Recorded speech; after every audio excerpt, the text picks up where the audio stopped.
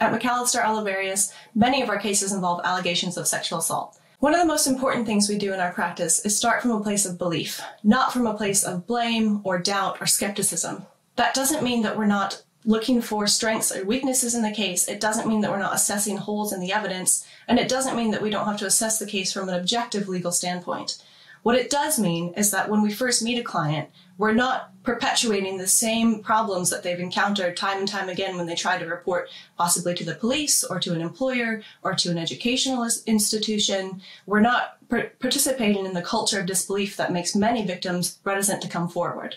If you're a part of an institution or even a family member or a loved one of someone who has experienced sexual assault, my advice to you is to start from a place of belief and support.